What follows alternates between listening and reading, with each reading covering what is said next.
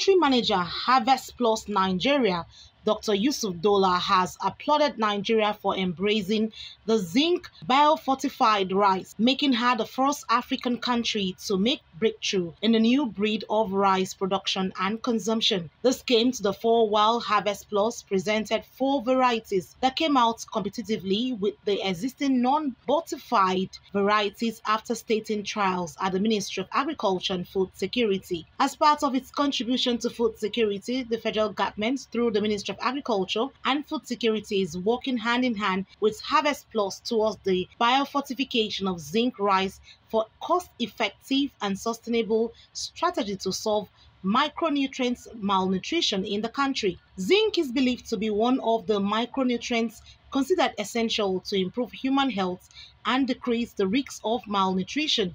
An efficient rice value chain for zinc biofortified varieties, quality control, and promotion are essential for successful adoption and consumption. Also, the biofortification priority index prepared by HARVESTPLUS identified Nigeria with high need for zinc biofortification, hence the need to work with the Federal Ministry of Agriculture and Food Security and the National Research Institute. Initially, it was 7 varieties we brought in.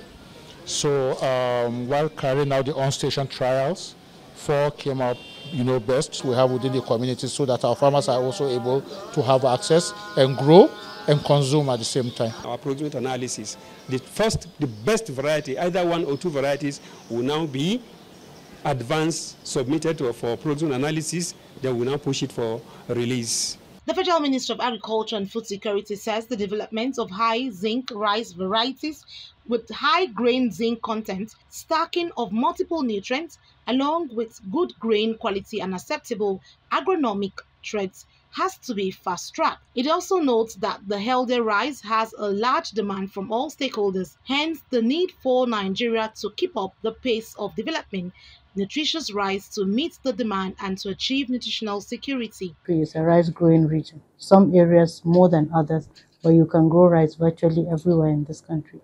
And that is why we need to do a multi-location trial to be sure that these varieties can survive anywhere, so that our smallholder farmers that are the ones producing the food we eat can have these varieties easily, and we can have zinc biofortified rice in our market. It is hoped that the biofortified zinc rice varieties seeds will be released to Nigerian farmers early 2025. Aniete Patrick, Core TV News, Abuja.